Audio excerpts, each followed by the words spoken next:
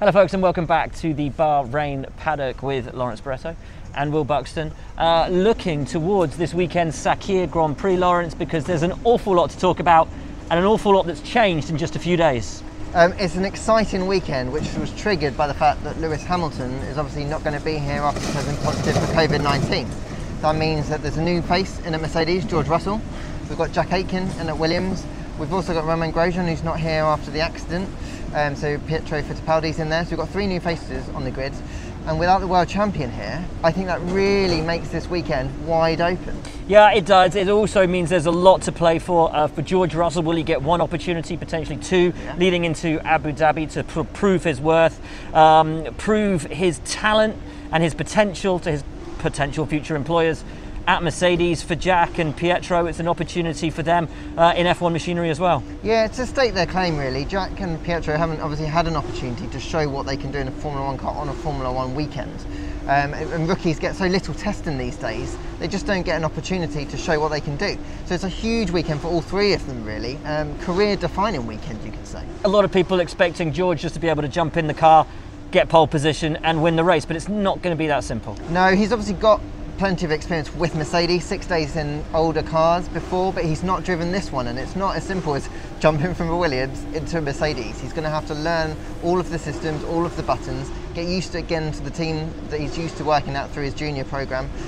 It's going to take him some time, which I think, like we were talking about earlier, Will, if he can get a chance in Abu Dhabi, that's really when we'll probably see what he can do. Yeah, that would be the real test, wouldn't it? Anyway, that's one storyline. The other one is one which has been unfolding for weeks now, months in fact. The battle for third in the Constructors' Championship is still hotly contested, and around this track it's going to be a fascinating weekend in that battle for third. So without Lewis Hamilton here, that opens the field up massively because he's been so dominant of late, and that kind of means that anyone might win this weekend. And when I say anyone, you've got Red Bulls could win. Checo Perez was so good, wasn't he, here last weekend? The Renaults and the McLarens have shown that they are strong on their day. So if they can get their strategy right, if they can weave their way around this new circuit layout, there's no reason why we can't see some big swings in performance. Just as we did last weekend, and with that late retirement for Perez, it suddenly swung towards McLaren. It could just as easily swing towards Renault, could just as easily swing towards Racing Point with just 2 races left. And of course, embedded in the centre of that fight for third in the Constructors is this fight for fourth in the Drivers. Yes, it's super close. 4 points separate Daniel Ricciardo, Sergio Perez, and who's the fifth one? Charles Leclerc. You know that maybe we always forget. That was close. 4 points, and that's nothing when you consider that the podium position is available, and you can get 15 points there. So the swing could be massive.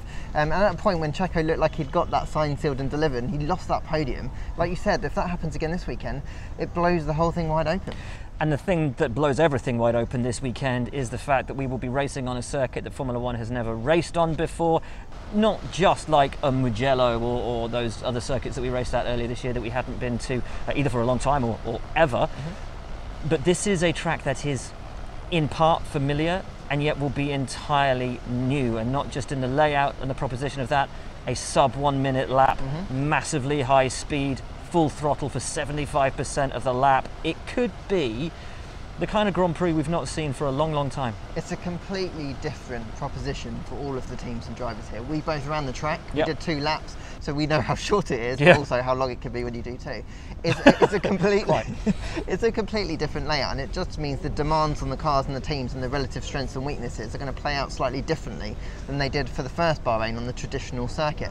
So what will be key here this weekend is just how guys settle into things, get down to business and learn the track and the new layout and how things are affected. It was really funny. I saw Esteban Ocon yesterday when I came back from the track run, and I'm obviously like a sweaty mess, and he just said, "Oh, you've run the track." I was like, "Yeah, I've run the track." He said, "How is it? Is it undulating? Because I've driven it in the sim, but I haven't walked it yet. So is it? It feels quite flat on the sim." And I said, "Actually, there is quite a lot of undulation. There's quite a lot of movement. You come down through 4."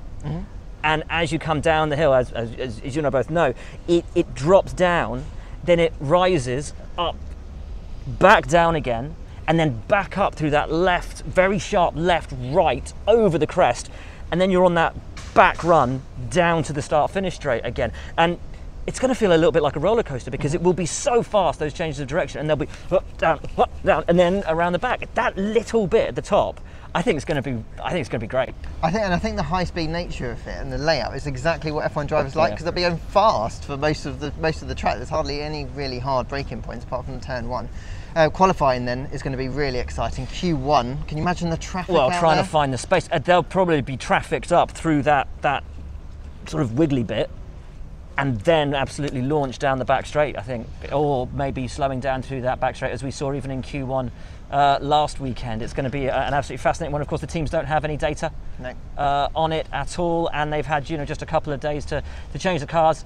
It shouldn't be too much of an issue for them, but we would imagine, even with that sort of tight, tricky bit at the top, a very, very low downforce configuration, probably close to Monza spec in terms of the wing configuration that we'll see here. Yes, exactly, and that probably will favour a team like Racing Point, perhaps, where they will probably excel more in those conditions.